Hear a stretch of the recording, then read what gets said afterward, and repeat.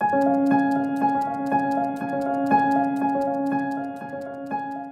one of those people who just always knew what she wanted to be. I probably want to be a doctor. My teacher inspired me to follow my dreams. Mr. Green says I can be whatever I want. When I was a kid, all I could think about was being an astronaut.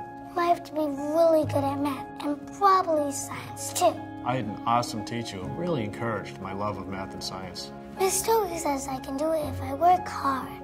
And now I'm a research scientist at a medical university. Thank you, Mr. Green, for just believing in me. Thanks, Mr. Green. And today, I'm an instructor in the F-35 fighter jet program. Wow, that's awesome. Thank you, Mrs. Toby. Thanks, Miss Toby.